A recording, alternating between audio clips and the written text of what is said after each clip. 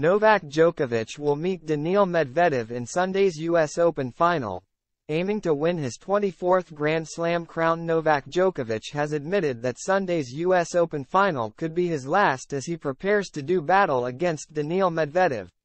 With victory, the 36-year-old would surpass Serena Williams to hold the most major singles titles in the Open era. Djokovic has been in stellar form this season, winning the Australian and French Open crowns before being beaten in the Wimbledon final.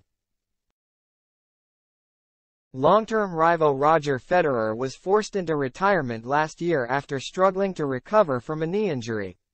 Fellow rival Rafael Nadal has not played competitively since the 37-year-old suffered a hip injury during the Australian Open in January, and his return date is unclear.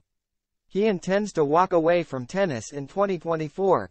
With both of his career-long rivals now absent, Djokovic, 36 himself, is aware that retirement could be just around the corner. He beat American Ben Shelton in Friday's semifinal 6-3, 6-2, 7-6 to set up a final clash against Medvedev.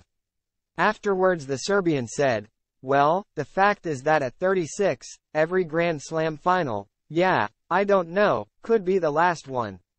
So I think that I probably value these occasions and opportunities to win another slam as more than I have maybe 10 years ago, because 10 years ago I felt like, hey, I still have quite a few years ahead of me. I don't know how many I have ahead of me now, or I don't know how many of the years where I play 4 slams in the whole season do I have in front of me. So of course I am aware of the occasion. But I try to approach Sunday's match as basically any other match with the intention to win, and play my opponent. Knowing that it's going to be the toughest challenge, without a doubt, not just because it's a final but also because I am playing, The two guys that the last time I faced both of them in a Grand Slam finals I lost. Carlos Wimbledon and then Daniil here in 21 US Open final. So I understand the importance of that, and of course they are both in great shape. I think I am in very good shape too, so I like my chances." Medvedev beat Djokovic to win his only Grand Slam title at Flushing Meadows 2 years ago. The Russian stunned Wimbledon winner Carlos Alcaraz 7-6, 6-1, 3-6, 6-3 in their semifinal on Friday, to deny the Spaniard a chance of defending his title. "I said I needed to play 11 out of 10, said Medvedev after beating the current world number 1. "I played 12 out of 10 except the third set.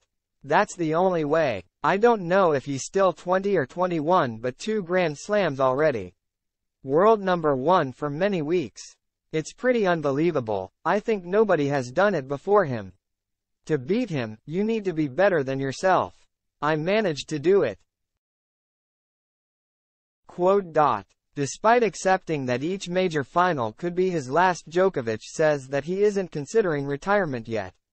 He added, "I don't want to even consider leaving tennis or thinking about an end if I am still at the top of the game.